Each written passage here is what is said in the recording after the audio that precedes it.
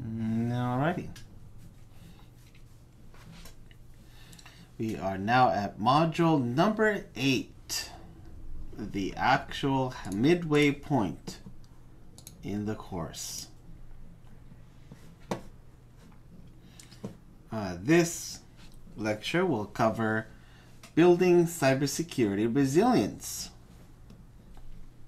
because it's not all about defense. There's also resilience that we need to think about.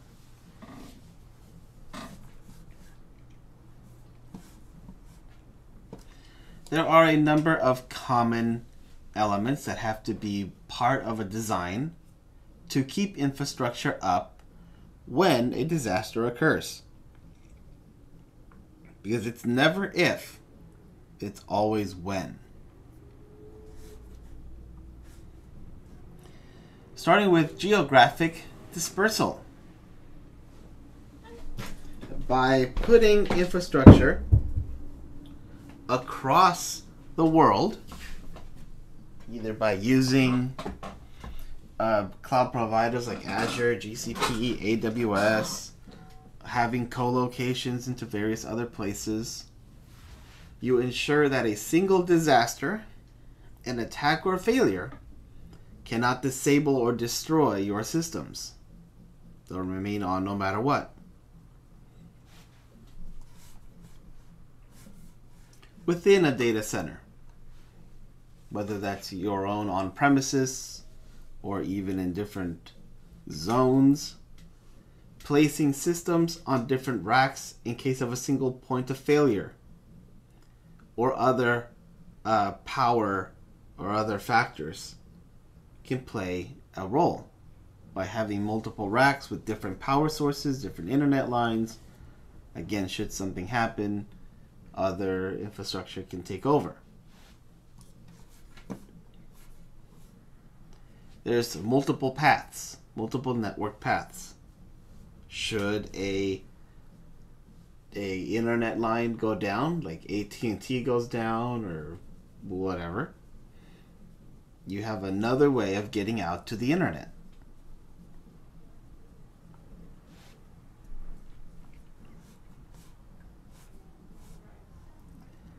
In the same vein, on the LAN side, having multiple network devices like multiple routers, firewalls, intrusion detection and prevention, load balancers, NIC teaming.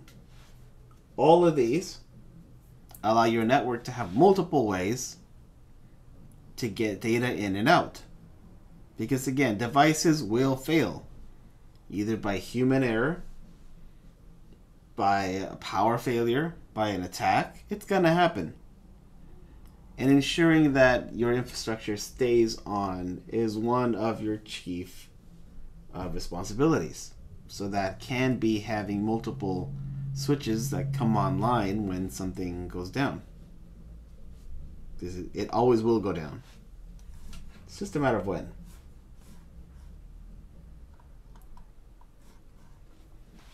Uninterruptible power supplies. Anything from these little guys to generators for longer outages. All of these are important means to keep the infrastructure up. Don't forget that our entire career is based on having electricity. You cannot do your job without electricity. So you really want to ensure that your devices, your infrastructure is always powered. Because otherwise you're stuck. There's also systems and storage redundancy.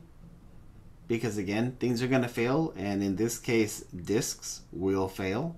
It's just part of the life cycle. And having different technologies. So not buying exclusively Cisco product everywhere, but having different brands. Or using stronger cryptographic solutions, different platforms, or different controls. So that a single attack or a failure doesn't have a complete impact on everything.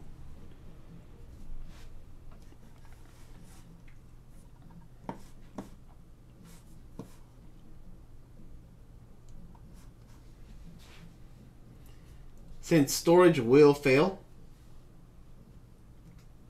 having something like RAID is important to protect our data. A quick question, is anybody not familiar with RAID? I'm not familiar with RAID. Okay. A RAID is the redundant array of independent disks. You take a number of drives together and share data. These are the common RAID configurations. There are a bunch more, but the others either get more complicated or you see in huge data centers. So for example, you have the RAID 0, which is another way of just saying stripe. All the drives are sharing data, and it is all seen as one drive, but it's spread across. The positive of that is it's faster. The negative of that is, should a drive die in the stripe array, the data that was in there goes with it. There's no parity. It's just, whatever's saved on drive 1 is there, whatever's saved on drive 2 is there, and should a drive die, the data goes with it. RAID 1 is mirroring. Whatever is in one drive will be in another, an exact copy. You don't get the full length and breadth of all drives, but you do have redundancy. Should one of the two mirrors die, the other one has an exact replica. RAID 5 requires a minimum 3 drives, but usually works with 5. 33% is taken from every single disk. That will be the parity spread across all 5 drives. Should one of the drives die, all 4 are still able to continue. You replace the drive and life moves on. Drive 6 just means that 2/5 is taken, and if 2 drives die, life continues. RAID 10 is a mix of RAID 0 and 1. It just means it requires 4 drives. 2 drives will be a stripe, and 2 drives will be a mirror.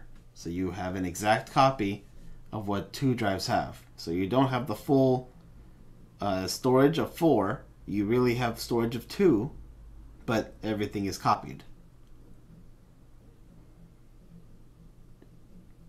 Does that make sense? Yeah, thank you.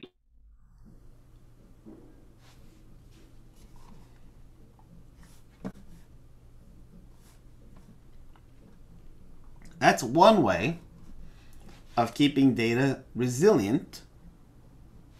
Another way is backups. And there's a couple different types of backups that should be performed. The first one is a full backup. Everything on the device or storage system is put into a backup. If you continue to do full backups, you're gonna get a lot of the backups are gonna be big because it's an entire copy.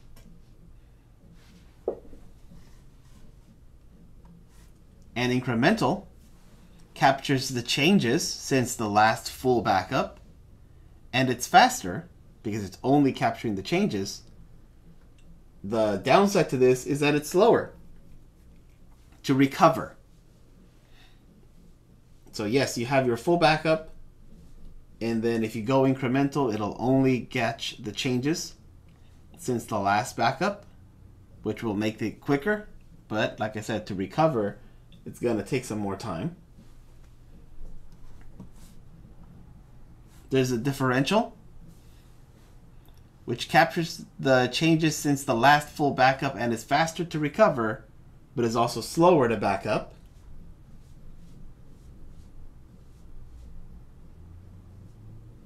You also have the snapshot, captures the full state of a system or device at a time. You normally see snapshots in virtual machines.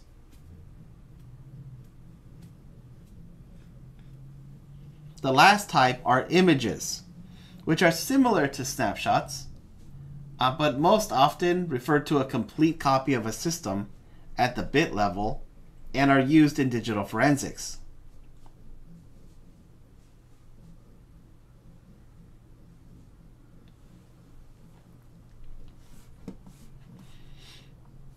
Where you store your backups matters. The decisions surround the capacity, the reliability, the speed, the cost, the expected lifespan, how often it can be reused before wearing out, and so on. Starting with tape backups. Tape backups are still around. Magnetic media is a very useful form of backup. They have the lowest cost per capacity. You will find online, when you shop online for tape backups, really huge storage media for tapes at really low cost. It's also the slowest to recover from, but it is great for long-term storage because of the way the media works. So it's easy to take a tape backup, store data that you want kept long-term, and put it away, and it'll be fine.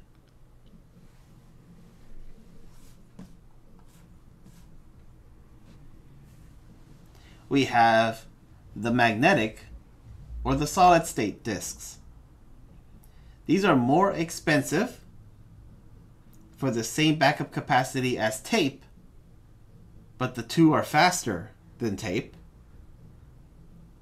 You can put these together in large arrays like network storage, network attached storage, or storage area networks.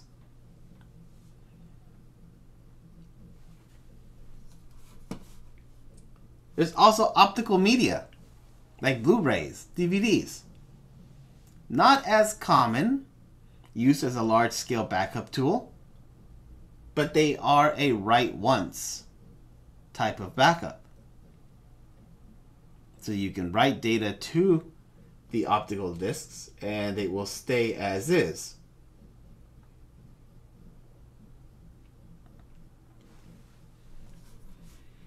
There's also flash media, typically used for short-term copies or longer-term backups depending on the amount of data being saved.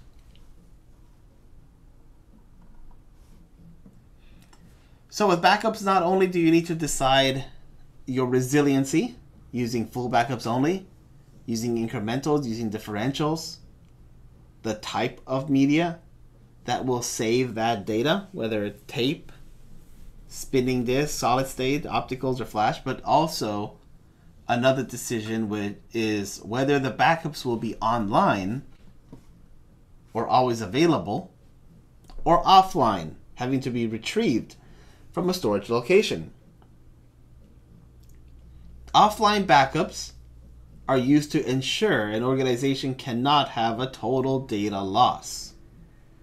Again, this is where things like tapes shine, because you can write to them, you can store them, and they will keep their information for a very long time.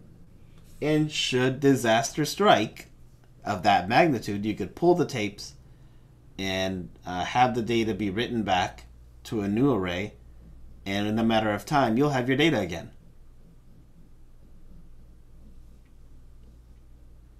There is also a middle between online and offline, which is nearline. Not immediately available, but can be retrieved within a reasonable period of time without a human involved. Cloud providers have lower prices for slower access times and provide what is essentially offline storage with a nearline access model. So things to consider. are the bandwidth requirements for backups and restoration time, the time to retrieve files and the cost of file retrieval, the reliability, and any new security models for backups.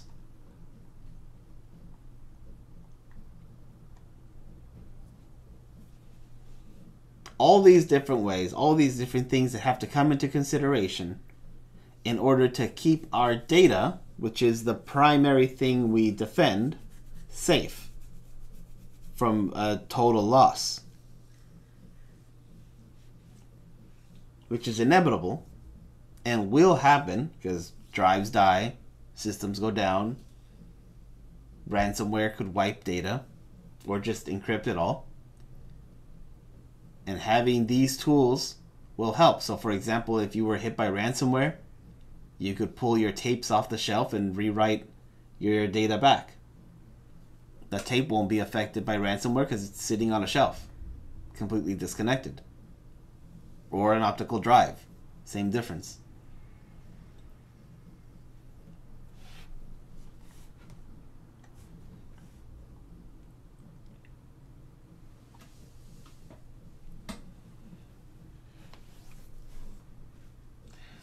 Response and recovery controls.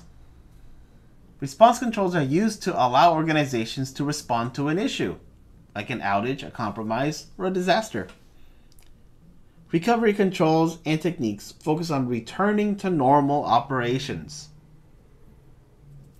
Non-persistence is the ability to have systems or services that are spun up and shut down as needed, reverting to a known state or a last known good configuration. Remember that in Windows? There's also scalability, a useful response control for high availability systems. You see this a lot in the cloud. The two major categories are the vertical and the horizontal. Vertical is more expensive, requires a larger or more powerful systems or devices to help all tasks or functions. Horizontal will add more systems and can grow and shrink as needed. Both of these serve various purposes. For example, horizontal supports scaling with software-defined services, whereas vertical can help during a natural or human disaster or equipment failures. So having vertical scalability means that if a server goes down, we have physical servers to turn online and can help recover. Or if we have a lot of traffic, we turn on those other servers and bring them online in order to handle the traffic. But again, that requires having those physical devices ready to go. Horizontal, meaning we have a web application and it's getting a lot of traffic, so we use something like Kubernetes, who will spin up multiple Docker containers of that web app and be able to process those requests without necessarily the need to have more physical hardware. But both have their places.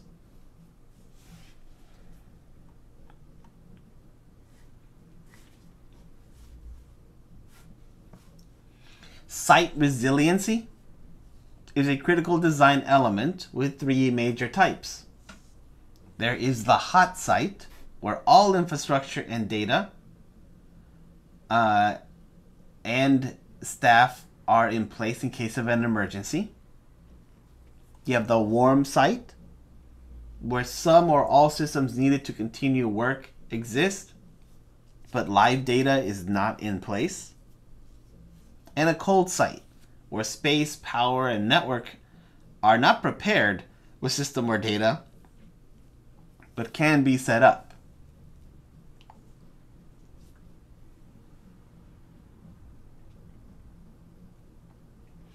Again, this is all around disaster. Should the organization's building catch on fire, where do we go?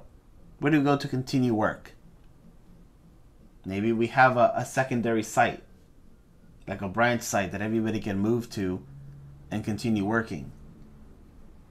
Or maybe we have space and we have some equipment at the ready, but it's going to take a little bit to set up. Or we just have a office building somewhere that doesn't really have anything, but we can move stuff in and continue life.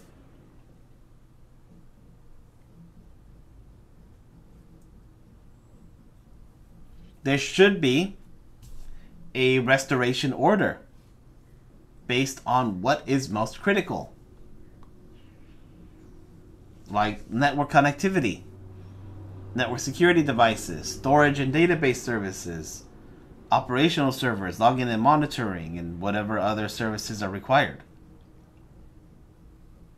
Your restoration order will depend on the organization and what each individual organization deems is critical versus not so critical. Some of the things are going to be the same everywhere, like DHCP, DNS, but other services may not always be critical, so you got to put them in order. It's definitely not a one-size-fits-all.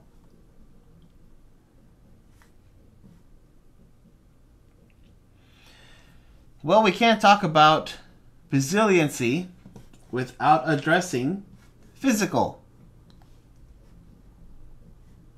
because security is both digital and physical. The two are one and should be always treated the same. So, site security. Site security could easily begin with industrial camouflage, having a nondescript location that's largely unmarked and otherwise innocuous. This doesn't look like anything. It could be the office building of your organization. Nobody would really know. It could be where you store all your organization's data. Nobody would really know. Can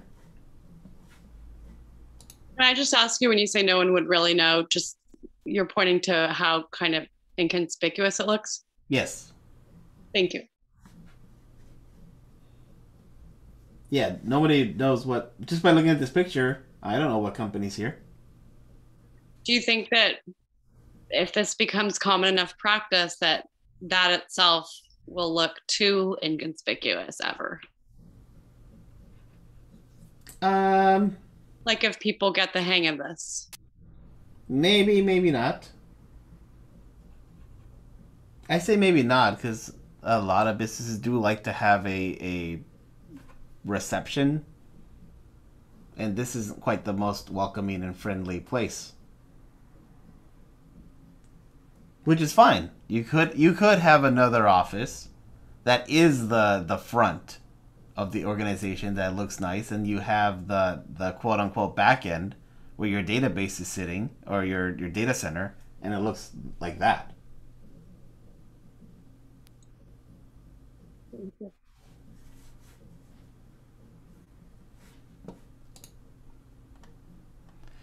Fences are your first line of defense as a deterrent.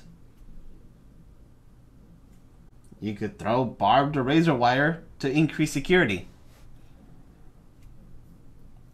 Now, mind you, I said it's a deterrent,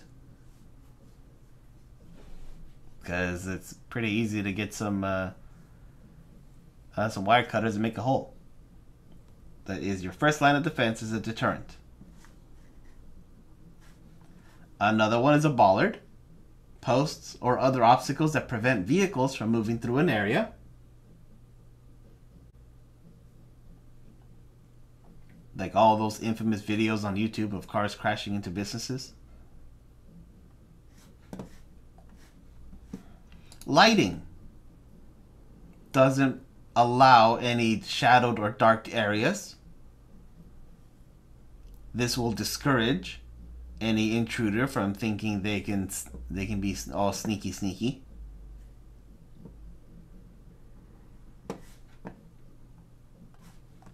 Having badges, either magnetic strip or radio frequency. The doors only open when a certain badge is presented.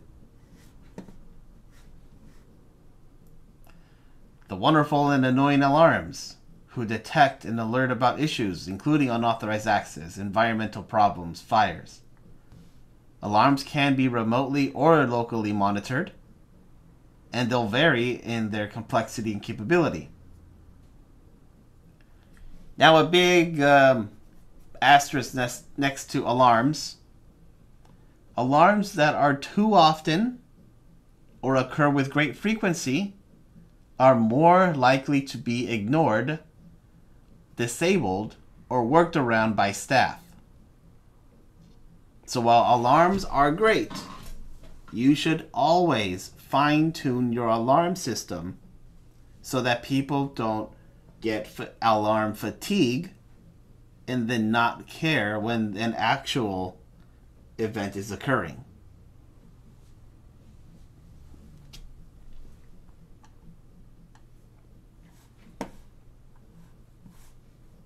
There's fire suppression, because again, we deal with electricity.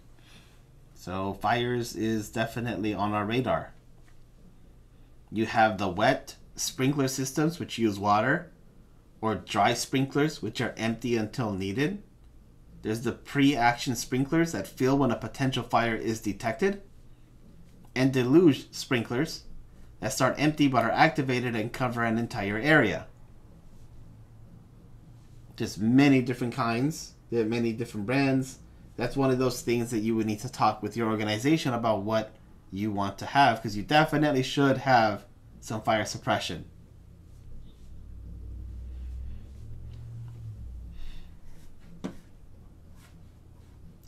Signage. Signage can remind authorized personnel they're in a secured area, and non-authorized people should not be permitted to enter.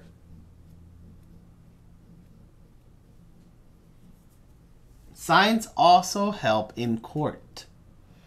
If a non-authorized person walks in, does something bad, and claims they didn't know because there wasn't proper signage, and you did have proper signage, there's your proof. They can't say they didn't know because you had the proper signage. It's actually a good idea to have on your equipment, whether on the banner or signs like this, saying, hey, only restricted people should be used. That does fly in court.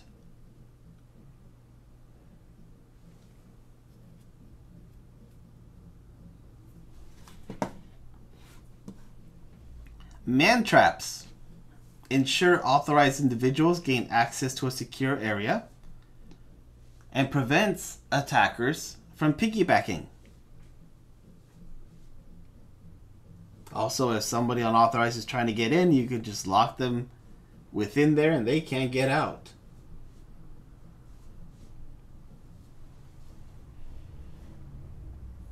And the most common physical security control: locks.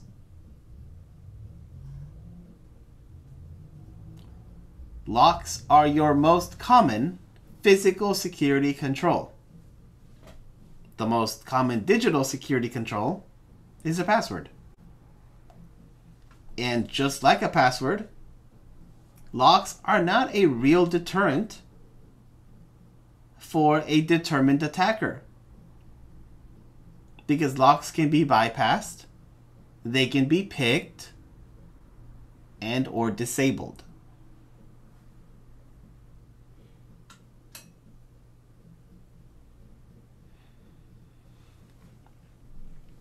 Continuing along the line of the physical is guards. Security guards are used in areas where human interaction is necessary or helpful.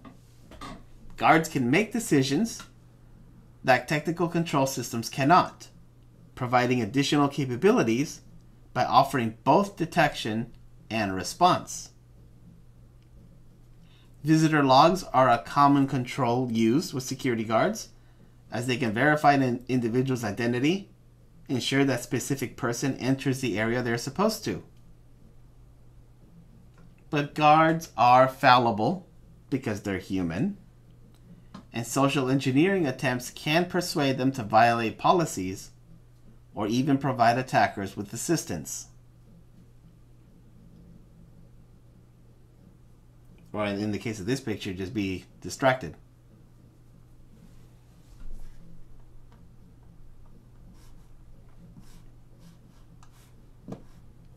Another common form of physical security controls is cameras and sensors, allowing observation in real time and capture footage of areas for future use. Motion recognition cameras are useful where motion is infrequent. They will have a buffer that will be retrieved when motion is recognized, so they will retain a few seconds before the motion started. These cameras can also help conserve storage space. There's also the object detection cameras that detect specific objects or have areas that they watch for changes. Closed circuit television displays what the camera is seeing on a screen. Common sensors include the motion, noise, moisture, and temperature, which can all be used for security and for environmental controls.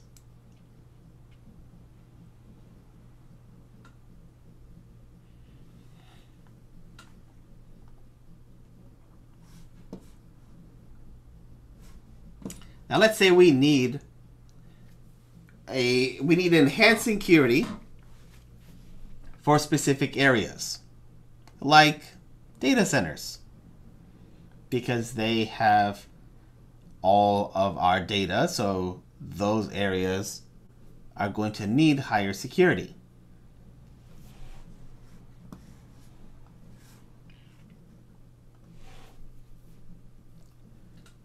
That could mean having a two-person integrity control, which basically means having two staff members provide access to dual keys, passwords, or portions of an access control factor.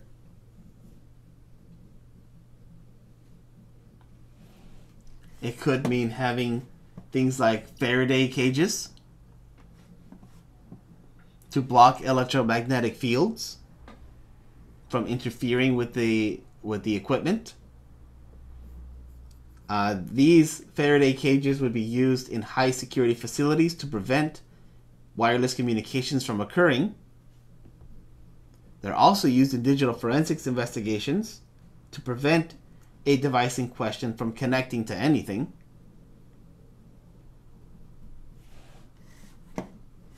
Having demilitarized zones can be a logical or physical segments of a network to contain systems accessible to the outside world versus those that we don't want access to the outside world.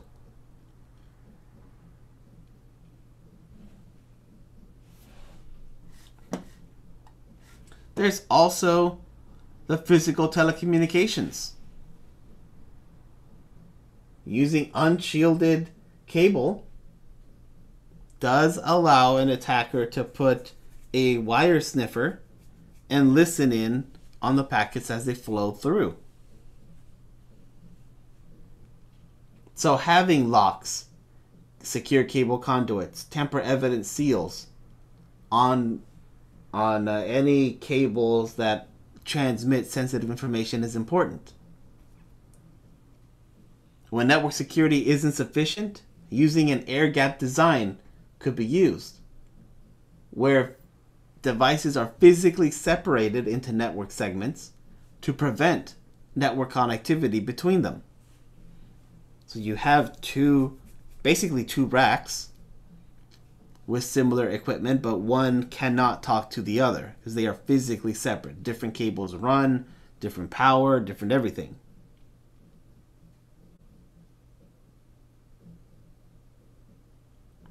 The last portion of resiliency comes around data destruction. Because data does reach an end of its lifespan where it's no longer used, no longer necessary, and it needs to be destroyed. This is an important security measure. Physical destruction is typically the most secure way to ensure that data is destroyed. You could use third-party solutions where a third-party company shows up, picks up drives, and takes them and shreds them, melts them, just physically destroys it so that there's no way to retrieve that data. So remember, just because you delete a file doesn't mean it's gone.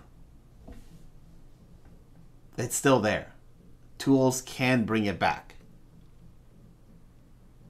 And you really don't want to keep a physical drive around for too long if it handled sensitive data. When that data is no longer necessary, you really want to ensure that that is destroyed. So having methods like these, it's important to ensure that data is fully destroyed when it is no longer in use.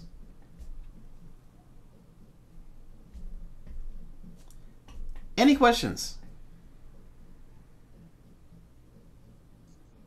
All these methods can be used by a third-party service or internally by the company itself? Yes, in third party, and yes, if you have the equipment. Thank you. I know some friends of mine, when they want to get rid of solid state drives, they'll take them and either use a sledgehammer or use them for gun practice. Because again, physical destruction. Good luck putting the chips back together.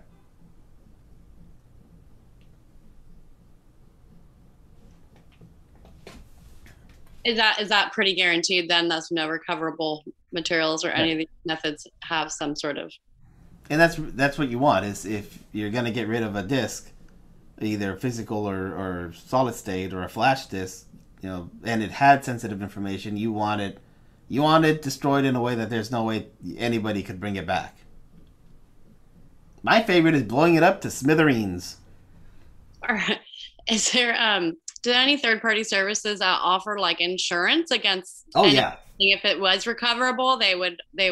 There are third-party companies who you would sign your organization would sign up with them, and they give you a certificate to say yes, your drive was defensively destroyed,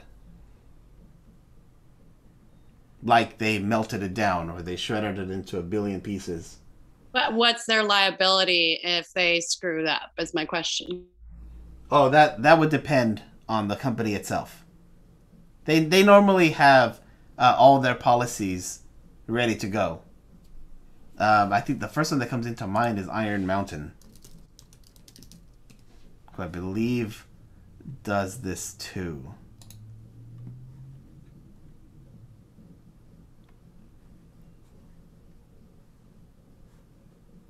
Dispose of records and assets. It's just apparently that all of these companies have to have even more security in place than anyone else, because if they were vulnerable potentially to anything, it would be disastrous. Right. Yeah, I'm just pulled up their site here, and they do have immediate destruction service. Online portal, consistency, on-site audits. Oh, so you could probably ask them. They're ISO compliant. That's good.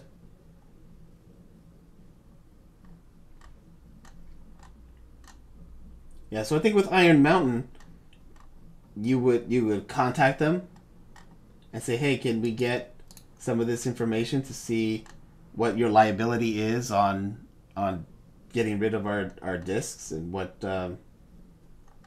happens if you mess up in some way. I mean, if they messed up in some way, they would fall short of ISO and would get in so much trouble. kind of surprised they don't have their policy just easy to reach.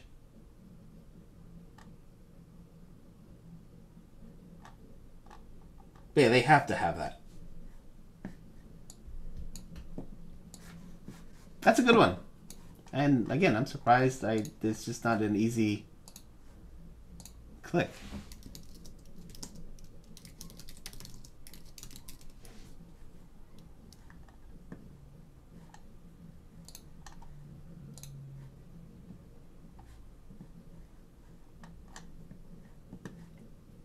Trying to find another one with their info. Hard drive destruction, hard drive wipe, meeting the DoD requirements of wiping. That's cute.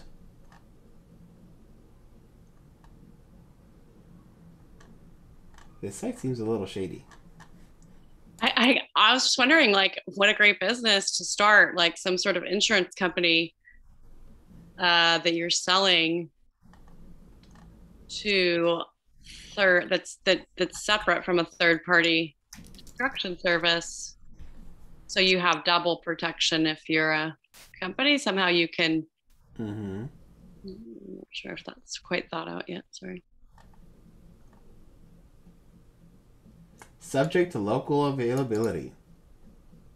Shearing or crushing.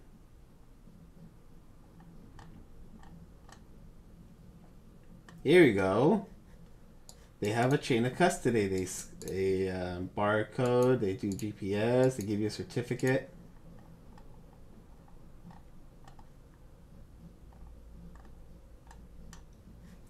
HIPAA compliance. Cool, cool.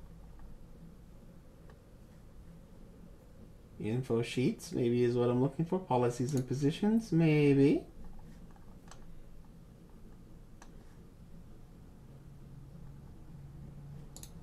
Anti-corruption policy? Ooh. What you got here?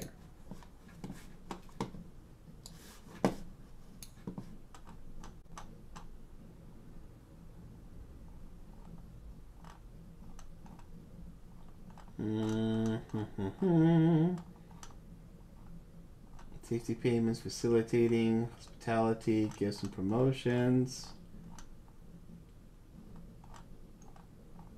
Third-party reps. No, nothing important here. Yeah, that'd be interesting to find. It did say consequences for violating this policy right before you clicked away there. But that's all right. The consequence violations resulted in severe civil and criminal penalties. We don't really have much litigation in place statewide or federally around that, I don't believe.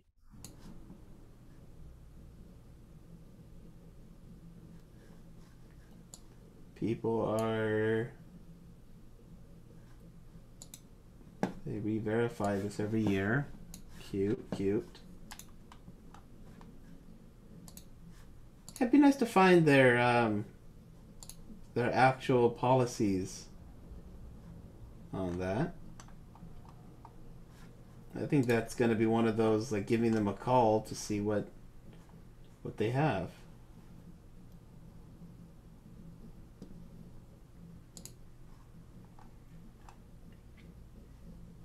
Because here it's all about their service, the things that they destroy.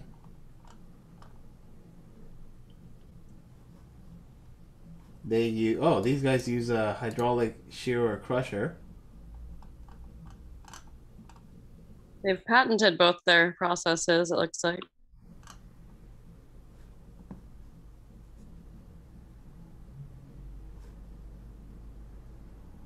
It'd be nice to have their policies publicly available.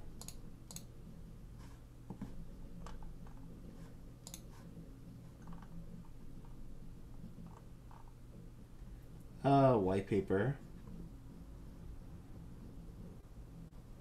Certificate and reporting. These guys are in Brooklyn. New York. They have some certifications. Cool. Some ISO ones. Cool.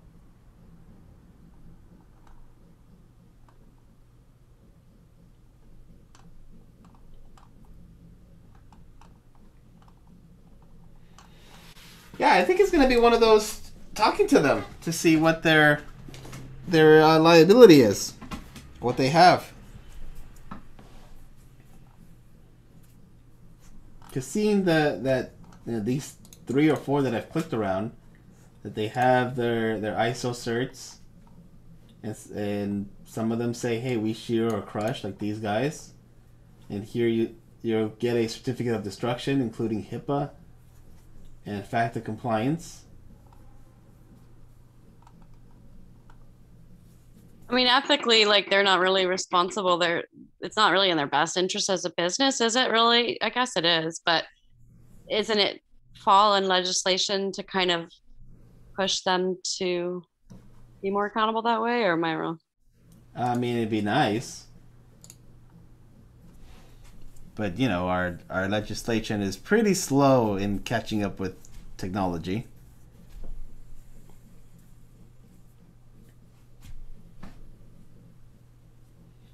Although the certificates are valid in court. The certificates of destructions are a court will accept them as, yes, this drive was defensively destroyed and there's no way to bring it back.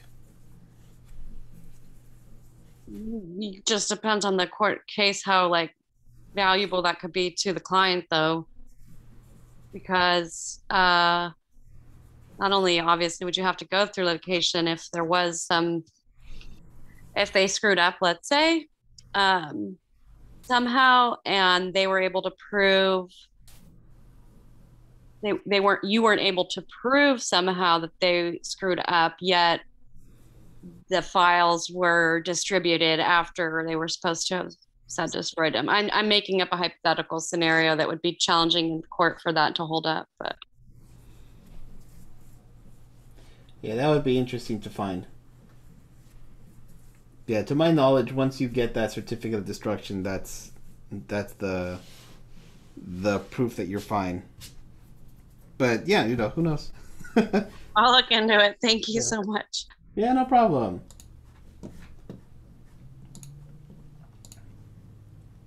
No problem at all. 2 things before we end the stream. The work this week is doing the complete beginner, a learning path in TryHackMe, and showing proof that you completed that.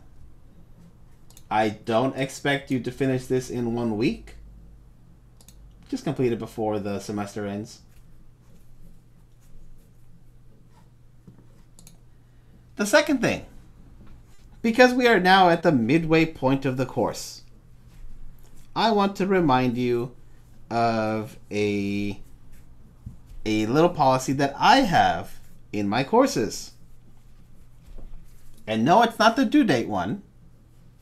It's the certification. If you get, in this case for CIS 75, the Security Plus, if you take and pass the CompTIA Security Plus exam, you get an automatic A in my course, because you achieved the goal of the course, which is to take and pass that specific certification. On the home page, there is a link right here where you'll taken to the X-Voucher site. You select Cabrillo,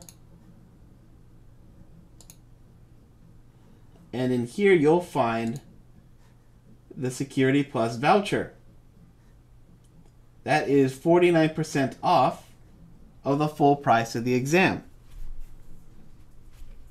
Again, if you take and pass the Security Plus exam, you get an automatic A. I do not care what point value you got in the test. As long as it says pass, that's all that matters.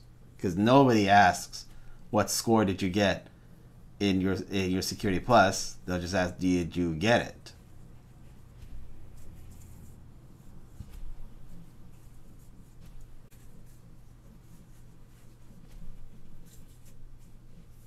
So, once again, there is this available to you all. You can get the test for 49% off. If you take and pass the Security Plus exam, you will get an automatic A in the course and won't have to do anything anymore because you passed the class. Again, taking and passing the Security Plus exam is the whole point of this course. So if you do that, well, I see absolutely no reason to make you do any more work when you achieve the goal.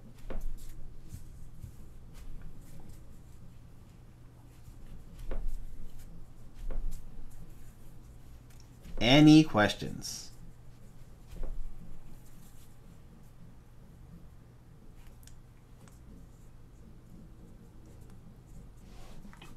Is that just just 2 attempts possible? I mean, let's say you take a first attempt, you don't pass it, and you pass it on the second attempt. Would I still get an A? Oh, I don't care how many attempts you take. All that I care is that you took and passed the test. Thank you. This thing should let you do multiple attempts. This thing at the very end of the module 14. If you are thinking about jumping on this track of actually getting the cert, I highly suggest doing the practice as many times as you can. The questions that I have gathered together in here are closely related to the ones that you will find in the actual certification exam. So they will not look like the ones that you've been doing at the end of every chapter. They will be much harder. I have used them to take and pass my Security Plus. So I definitely recommend that you use that exam and practice as much as you can if it is your goal to get this cert. And it does allow you multiple attempts with an unlimited number for that very reason. Because I want you to be able to use it as a resource to practice yourself and hopefully pass. This may just be mine, but I'm trying to click on it right now. It says this quiz is part of an unpublished model and it's not available yet, but I'm looking at yours. It says it's published. Oh. There. Refresh your screen. There we go. Thank you. I guess I forgot to click on the little thing. Oh well, there. Easy fix. No problem. Thank you. So yes, knock yourself out. Let me know. If you take and pass the thing, then the only thing I request is the document that you get at the end that shows you and that you passed, and that will be enough. I also don't see the homepage that you were showing with the link to get the discounted voucher. Click on Pages, and that should take you to this.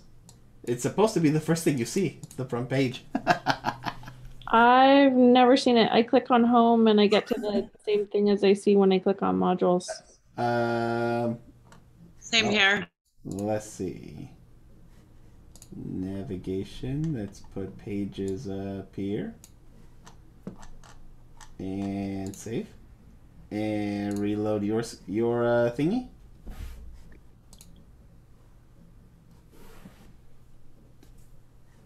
And then click on Pages, and this should be the first thing that shows up. I see it when I click on Pages. I still don't see it when I click on Home, just when I click on Pages. That's weird. Oh, Canvas is a little weird. But thank you. Yeah, no problem.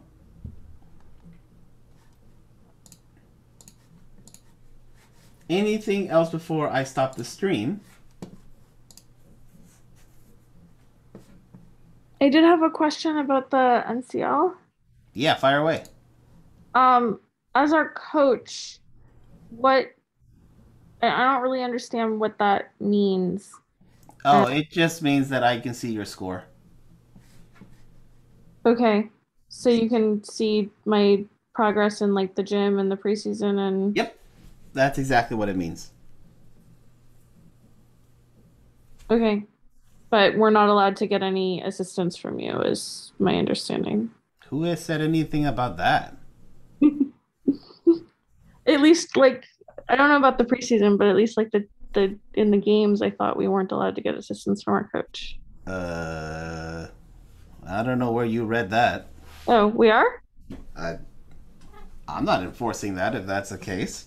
You're learning security for the first time. Why the heck would I throw you deep end and go, good luck? Forget that. What? I think I'm doing okay for being thrown in the deep end so far. I mean, if you want to be thrown in the deep end and go for it, then go for it, Batman. But I'm not gonna force that. I kind of was under that impression, but I didn't actually read. I don't know exactly where I got it from either. I think you just thought that because it's a game, you automatically thought, oh, I should do this on my own. And no, if you don't feel comfortable doing it on your own, then don't. You're learning cybersecurity. I don't expect you to be geniuses and know this already. Now, later on, let's say in the spring game, if you want to actually compete, that's another story. But I'm not expecting you to compete. I'm not expecting you to fight for first place. I want you to like a buffet, I want you to try different things, see what you like, and more or less have fun with this, not be tedious and stressful. Oh, I spent most of the day yesterday on the preseason. Had a lot of fun. Good. But yeah, don't feel like you have to do it all on your own. Okay. And then what's the criteria for getting full points on for the individual and team games?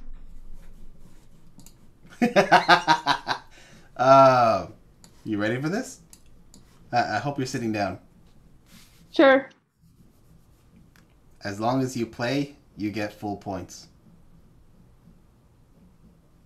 So the couple days, so like the 8-hour stints of learning is, I've done it a bit too, Karen, because it's challenging to learn. So, but yeah, that's good to know. I want to learn and I will anyway, but it's neat to know that participation wasn't like completely contingent upon.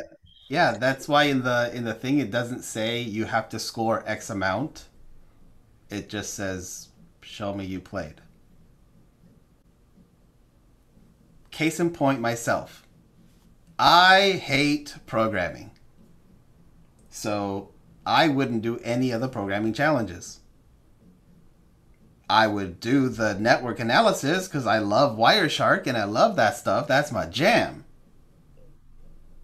But I wouldn't want to do programming challenges, and if my grade depends on doing the things I don't want to do, well, that's going to suck.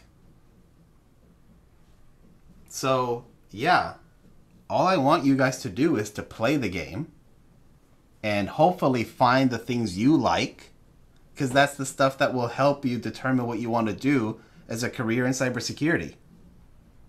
Because it's not, cyber isn't just defense. It can be pen testing, it can be digital forensics, it can be network analysis, reverse engineering.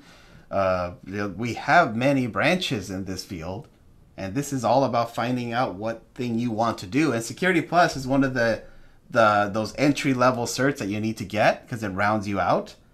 But I'm also thinking beyond of what is the thing you want to do. So playing games like NCL will show you a variety of topics and will help you figure out like, hey, cryptography is not my thing. So maybe I'll do like the easy stuff in crypto and call it a day. But go do this other subject because I really like digital forensics. I'm not going to punish you for that. That's the whole point. So yeah, I purposefully in the instruction didn't say you need to get X amount or play this amount of time. It's just play.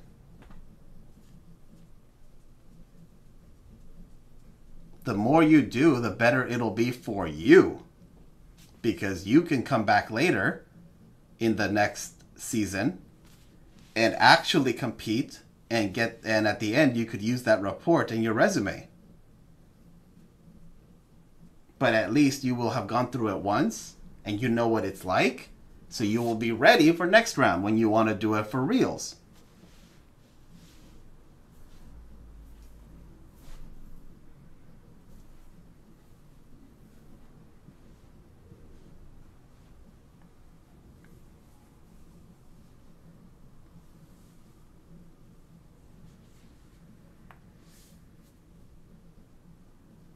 So, yeah, use Discord.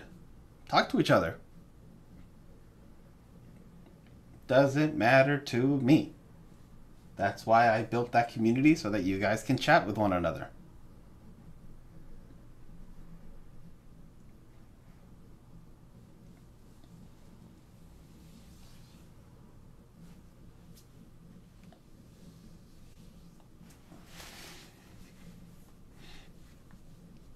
And when are you doing the next round of grading?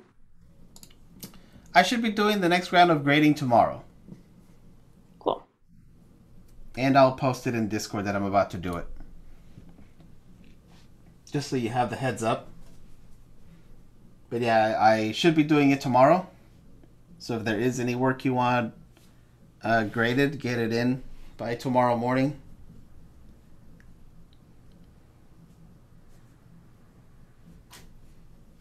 Once we get closer to the end, I'll start doing it much more often, like every week. But yeah, I'll constantly announce it before I do it.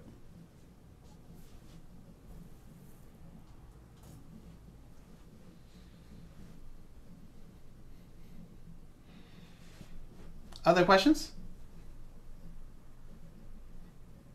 Are there going to be more questions for the mini CTF, or are we done once we get through what's already posted? I have not added more. And I think I went all the way to 17, or did I not? I did not do it chapter 17. You went through 13.1. And yeah, 13.1 is the last one.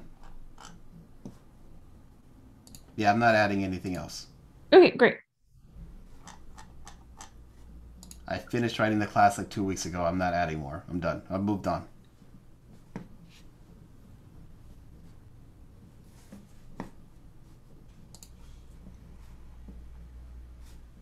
Cool.